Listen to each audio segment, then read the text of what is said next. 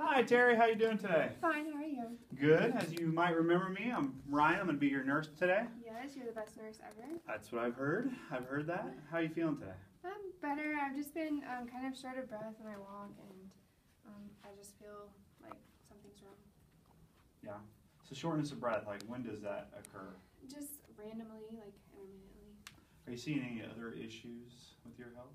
Not that I really have noticed. Okay. I did see that you're kind of having some trouble sleeping.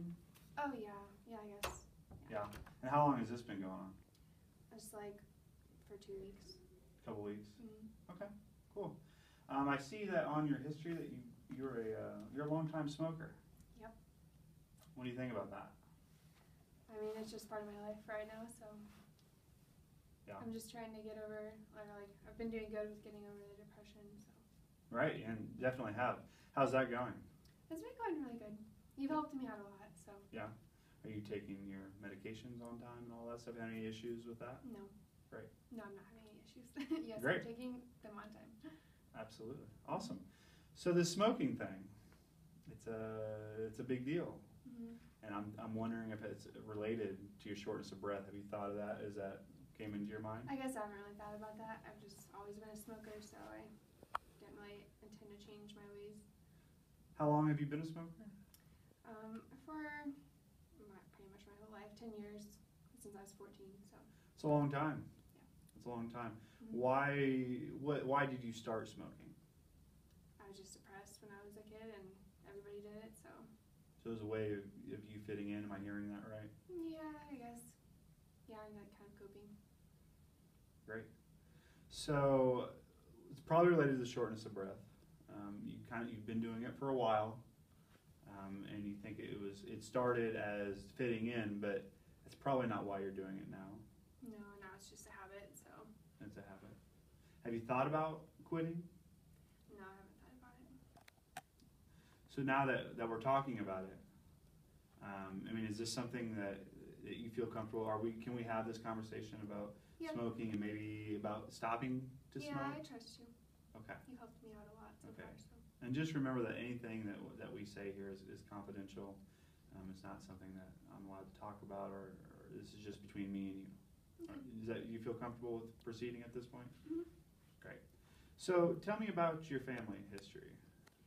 Well, my dad died of cancer, and I have a little niece that I really love. Yeah. How old is she? She's really young, 5. Great. Cute. What's her name? Emily. Emily. Adorable. Mm-hmm. Do you see her a lot?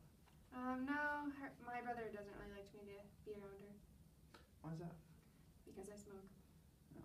And since our dad died of lung cancer, I mean, he obviously doesn't want the habits to continue on. So. Mm-hmm. Have you ever thought about that with your dad passing away and you're smoking now for going on 15 I mean, years? I know, but it's just hard to just stop. Yeah, and it really is. My mother's a long-time smoker, and if you think this is the first time I've had this conversation, you're crazy. But I know that it is it's not easy to do. Have you ever tried quitting in the past? No. No? Why not? I just didn't really think to do it. I mean, I just do it, so. Yeah. I mean, I guess it should be a motivator to hang out with my niece, but. Yeah. Well, and now we're getting some health issues creeping in. Mm-hmm. Does that make it front of mind now that maybe it's time to think about it? Yeah, I just don't really know how, so. You don't really know how. And there's a lot of people that say that. It can feel very overwhelming at times. It's something that you've done for a long time, and now it's hard to think about not doing it. Mm-hmm. I mean, you've spent more than half your life smoking. You've been smoking longer than you haven't been smoking. Right. Right. So it's tough. And like I said, I've seen my mother kind of go through it, and it's hard on her as well. Well, it's just like the first thing I do when I wake up, and I do it at lunch, and so it's just part of my day. So what are other triggers? So when you wake up and you do it on lunch, so maybe around mealtime it sounds like, do you also do it with dinner? Yeah, probably before and after. So meals is a trigger. Mm-hmm. That what other triggers? Like what drives you to smoke? If I just have any extra amount of time, if I'm like hanging around the certain people. I mean, it's just, To boredom, yeah. social, Mhm.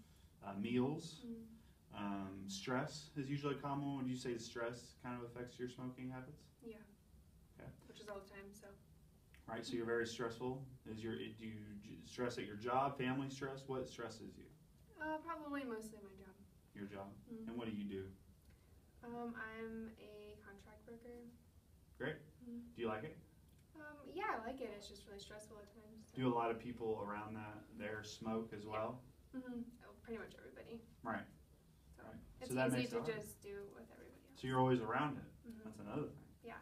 So we have some triggers that we have to work. I mean, if we're going to take this serious of smoking, of quitting smoking, we're going to have to. It's good to identify these type of things. Mhm. So on a scale of 1 to 10, 0 being not at all, and 10 being I'm ready to quit today, how ready are you to quit smoking right now?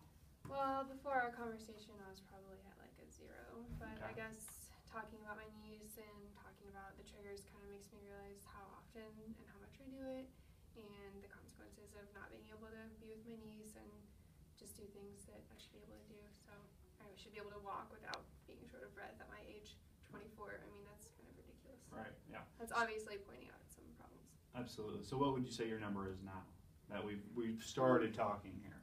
Probably like a 5. 5. So why? And 5's good. I mean, we went from 0 to 5 Yeah. here in about 5 minutes, and that's Mhm. great. So why not like a 6 or a 7? Why not a higher number? What's holding you back? Nothing's really holding me back. I just don't. I mean, I want to, but I don't know how. I guess still. Like, Right. I mean, I know my triggers, but so. Right. I already kind of knew those, you know. Right. So let's talk about some pros and cons. What are some pros of quitting smoking? Well, being able to hang out with my niece, not being able to have these health conditions at my age, and those are my 2 main motivators. Okay. And what are your cons for quitting to smoke? It's just a habit. It's just a habit. Yeah. But why don't you want to quit smoking? Because it's just part of my life. But I mean, I realize that has to change. So you probably enjoy it. Yeah. And so, and something we need to be careful of is when you quit, people do tend to substitute smoking with something else. Eating is another thing. So you can't just add another habit in to replace this habit. And that's something that we need to be. As long as I aware just of. don't get depressed again, then I'll be. And you've done so great with that so far. And it's something that we will want to schedule a follow-up Yes. meeting as we go here.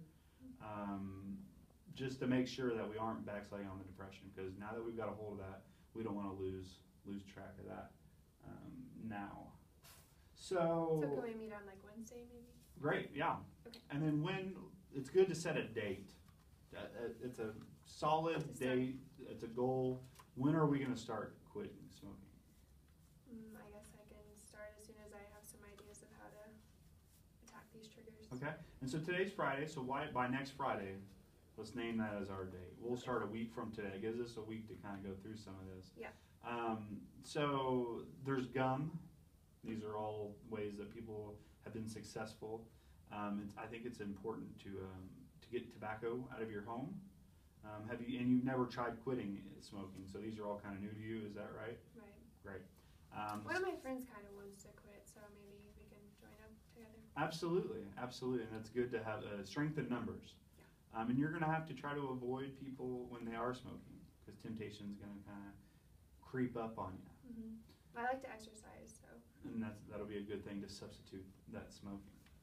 So in short, just to kind of recap what we've talked about here, you have a family history that kind of affects your family dynamic, and with you smoking with your niece and your brother, and your father passed away. So you have a lot of stressors. A lot of people at work smoke. Mealtime tends to be a trigger for your smoking as well. And then we're going to substitute our smoking with exercise. We're going to talk to you about nicotine gum, and also we're going to start exercising. Does that sound all right to you? Yeah, it sounds hard, but I can do it. Great. Thanks a lot. Okay, thank you.